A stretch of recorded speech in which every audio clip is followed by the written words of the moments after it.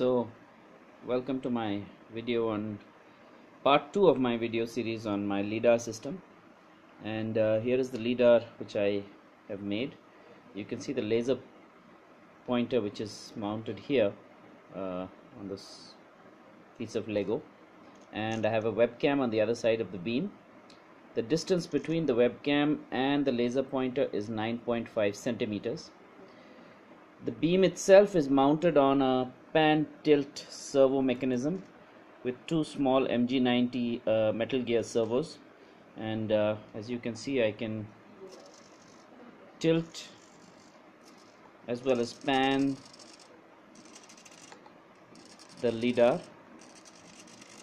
Now I need directional information, and for that purpose I have mounted on top, you can see there, that's an MPU 6050 3-axis accelerometer and gyroscope chip, and I'm using direct data from the digital motion processing center of that. So I'm not processing the data myself, I'm just taking out your roll and pitch directly from the sensor and feeding that to my Arduino Nano, which you can probably see under this mass of wiring. There we are. And at this point I'm also controlling the motion of the LIDAR with the joystick, which is also wired to the same Arduino. And so you can probably see that if I bring the joystick here, you can see how the LIDAR is responding to the joystick. In future versions I will automate the sweeping process both in elevation and in azimuth, probably make it a little faster also, because at the rate at which we're processing video frames, we don't really need it to move slow. I'm just doing this so that I can verify the actions of every one of the components, so I need it to move a little slower than it probably would be able to do on its own.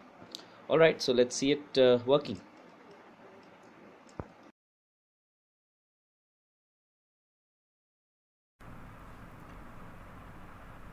So now I demonstrate my LIDAR system working, and this is the capture of the feed from the webcam, which is being processed by the OpenCV image processing software programmed in Python.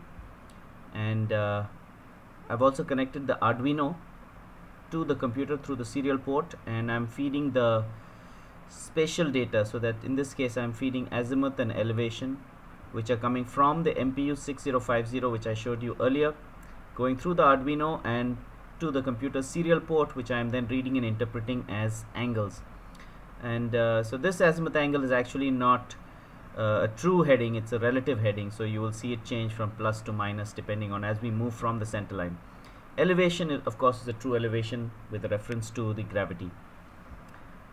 The distance is being calculated by the geometry of the LIDAR, and this is the laser spot which is being projected onto the target, and I'm counting the pixels using OpenCV. I'm counting the pixels between the laser spot and the center of the webcam, and then using some simple trigonometry to estimate the distance to the point where the laser spot is actually being reflected off the target that is being illuminated.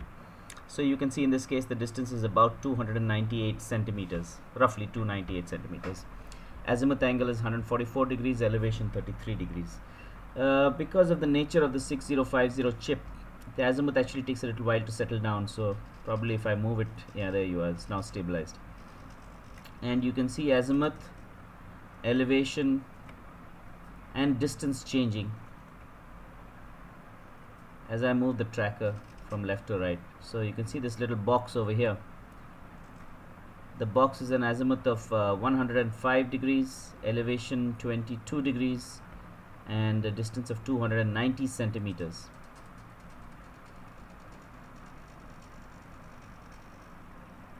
This wire out the way. There you go. Yeah. And you notice that if I bring an object which is closer to the camera, so if I put my hand in front of the laser spot, you'll notice the laser point which is here will move further out. That's because closer objects obtain much greater angles. So more angle is subtended by a closer object, and you'll notice that immediately as I bring my hand in front of the camera. So you'll notice that the spot is now here and the distance is about 30 centimeters. As I move my hand further away, you'll notice the spot moving closer and closer to the center of the field of view of the webcam. You can see that happening. So now the distance is 70 centimeters, and as I move my hand closer, the spot moves to the left because a greater and greater angle is being subtended. So I'm using OpenCV to just count the number of pixels between the spot and the center, and then we use some trigonometry to figure out the range. So that's it, my OpenCV based laser rangefinder. Thank you for watching.